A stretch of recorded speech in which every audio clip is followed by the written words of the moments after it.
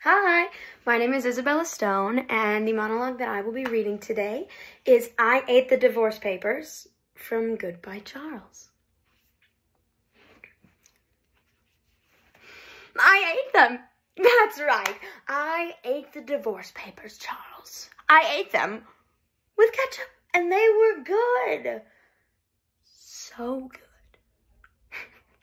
You probably want me to get serious about our divorce. But the thing is, Charles, you always called our marriage a joke.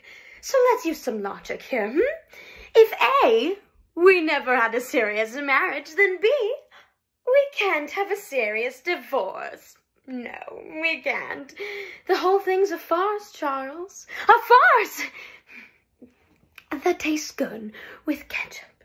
I mean, wasn't it last week that your dad asked you why it was that you walked down that aisle with me and you said, for the exercise? You're a funny guy, Charles. So funny. I'm not crying. I'm laughing. Ha, ha, ha, ha. I'm laughing because you're giving up on a woman who is infinitely lovable. For instance, Paul. He has loved me since the 8th grade. Sure, he's a little creepy, but he really loves me. He's made 127 passes at me, proposed 47 times, and sent over 200 original love sonnets. He sees something in me, Charles, and he writes it down in metered verse. I would never ask him to sign a piece of paper, just promising to turn off his feelings for me forever.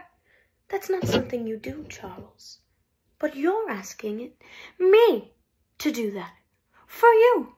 To sign my right away to that sweet voice, Charles. Those baby brown eyes. And the way your hands feel in my hair before we go to bed.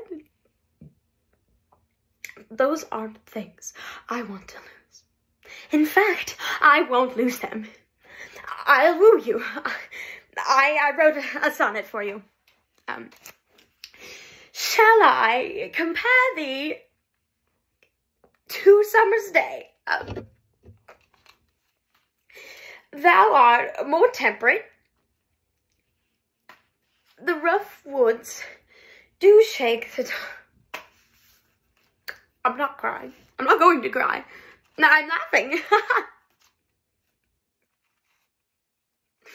It's all a big joke. It's very funny, Charles. I keep waiting for you to say April Fools, and then I'll rush into your arms. But you're not going to, are you? Of course not. It's not April. I didn't really write that sonnet, you know. Paul did. I think it's good. You see, the truth is, Charles, I ate the divorce papers because I can't stomach the thought of losing you.